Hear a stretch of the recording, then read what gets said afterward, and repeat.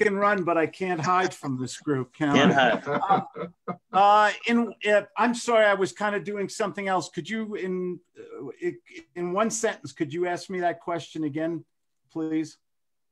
Yeah, it's like I can tell, from one of the other programs that I heard, that you, the Wednesdays when Victor is talking, and just like Felipe, those guys, I can tell they've really perfected your, the way that your program. And like say, when I talk to people, the qualifying, the agenda and stuff like that, I was trying to figure out if they had a technique that helped them to really get the principle of your program.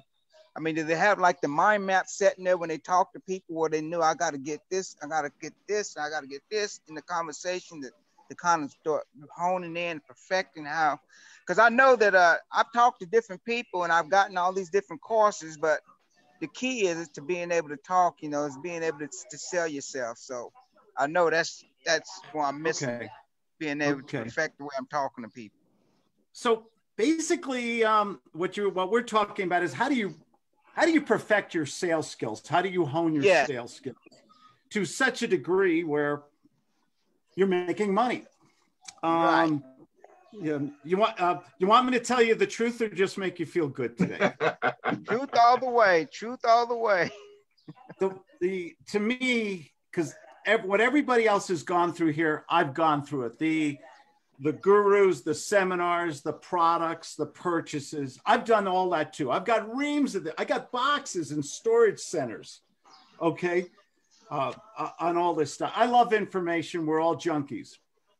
And the key to me, the shortcoming that I had, because I was working hard, I was learning all the techniques, the strategies. Hell, I went 4.5 years to law school. I learned about contracts. I have a degree. I got a degree back there on the wall from law school. So I did all the things, but I still wasn't making money. And why do we go into this thing called real estate? To make money. And, to have a quality of life. The missing link for me was sales. And that's my mantra. That's my soapbox. You guys heard me. I'm always blathering about sales, persuasion, knowing how to converse with people, not sounding like that robotic scripted sales guy that we all hang up the phone on and everything. So how do you get good at this, I think is your question. I talk to people every day. I practice this wonderful, what Victor and what Justin are doing here, because I know you guys do a lot of role playing. To me, you've got to get to a level of competence by practicing every day. This is it. I'm trying to give you the kernel of truth here that changed my life financially. I practice sales every day. I kind of do an analysis when I get off the phone with somebody, I do an analysis. I record myself in a lot of cases. Okay, what did I do right? What did I do wrong? Did I chicken out? Should I have asked a question and why didn't I ask him this? Or why did I let him manipulate me and pick my brain for 50 minutes? And I kind of do this diagnostic on myself. So every day you practice with a group like this, or we do on Mondays, or you do an entourage or a private session with me, you're in my program, or you make real phone calls, even with real phone calls, picking up the Zoom or Craigslist, go into it with the attitude, okay, maybe I'm not going to do a deal, but I'm going to make myself a better salesperson. I'm going to do things different. I'm going to sound different than everyone else. Okay, when you go, and we did this Monday, did you get to listen to the Monday group call? Because I kind of did the doctor analogy. When you go in to see your doctor, he or she says, hey, we're having a special on back surgery. Hop on the table here. The price goes up on Friday. You don't want to go to a doctor like that.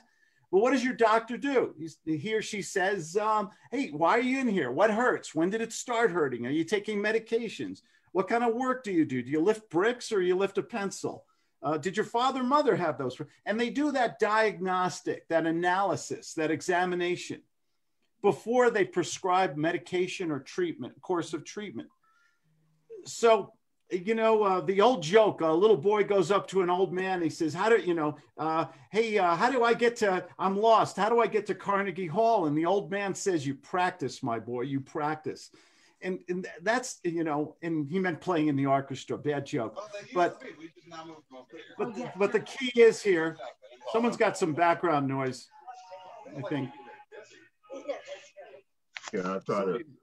Somebody's got to mute them. Somebody's got to mute themselves. Let me see if I can find it. Okay, it's better. Thank you, whoever did it. You got to focus on one thing intently. I'm sorry if I'm going too long here, Victor. Apologies. This is a really great question. Oh, no, not at all. You got to learn how to talk to people. I was a shy guy. Okay, my wife. Yes, my wife. If you don't believe me, I was the guy. When we used to go on dates, I wrote little notes in a little crib sheet, talking points, because she made me nervous. Beautiful women do that. Hey, you married 34 years for a reason. The thing about it is, I talk to people. First question, I go into the agenda. I skip the traditional bonding and rapport. Why are we talking today? What is your biggest challenge? What is your problem? What do you want to see happen? Tell me what you'd like to see. And maybe I can help you solve it. If I can give you a solution that works in your time frame, your budget, your area of authority, can we make a commitment today? Or are we on a fishing expedition? So I'm sorry to give such a simple answer to such a complicated question, but I practice every day. I talk to my clients.